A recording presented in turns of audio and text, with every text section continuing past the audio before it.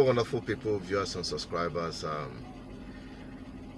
Today seems not to be a very wonderful day for Senator Ifeanyi Ubah, because I came across a video of a protest by the bank which he is owing them perhaps a huge amount of money.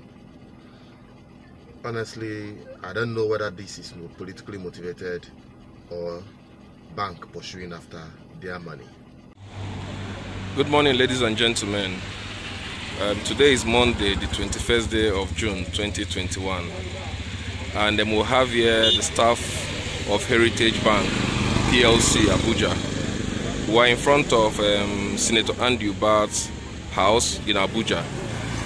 Senator Andy Ubah has been owing the bank for a couple of years now, and we are here for a peaceful meeting with him, very peaceful meeting, to ask him to kindly repay those loans, because those are depositors' funds, and those monies, if they are not repaid, we throw the number of people you see here with their families out of work, and we know the situation of the economy now. So if this number of people are thrown out of work, you know what it means.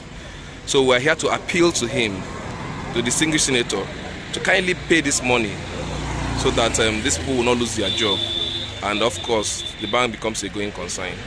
Thank you very much.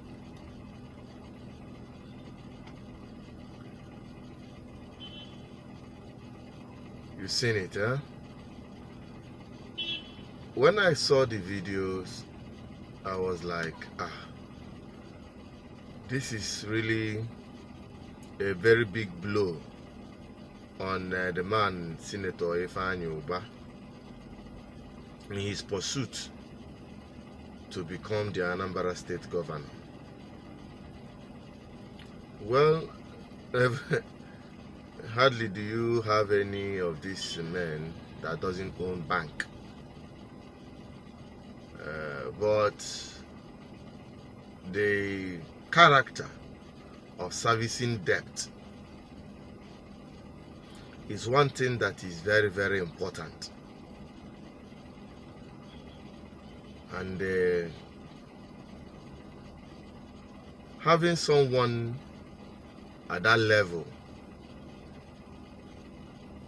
being caught up in this scandal, because it's becoming a scandal for the bank to, have almost, as you can see, many of the bank staffs are at his residence, begging and pleading that he should service the debt to save the jobs of the bankers in this trying time of no job and the rest of them. So, Ifeanyi Ubah, now you know where you have business transaction with the bank. Now you know what you use the money do. And only you go know as you go pay them. Because Anambra State, we will not carry the yoke of Buhari in Anambra State too. I mean, boro kind of state government. You borrow from bank, you borrow from here, you borrow from there. We want a kind of governor that creates wealth. Not the kind we are having in Abuja that have nothing to offer. My next video will substantiate this very position. Okay? So, Ifeanyi Ubah,